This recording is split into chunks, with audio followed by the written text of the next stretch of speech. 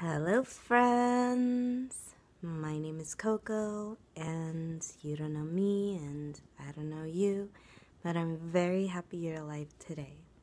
Sorry this is a late video, it was kind of a busy day and now I'm super tired again from packing and all that fun stuff, but I had a nice little thing that I wanted to share with you. So while I was packing away some stuff and I closed up the box. I wrote kitchen and I wrote glasses / bowls on all sides. And then I decided at the very bottom I was going to write a little note for me. The little note said, if you are reading this, future Coco, if you are reading this, congratulations, you did it.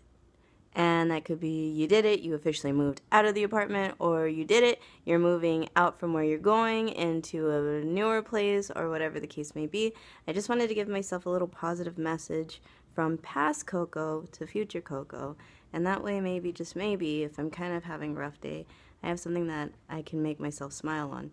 And the greatest part about that is it came from me. And that's part of kind of loving yourself. So I like to leave myself little messages here and there so that way future Coco can feel really appreciative of those little messages because they always seem to come in the right time.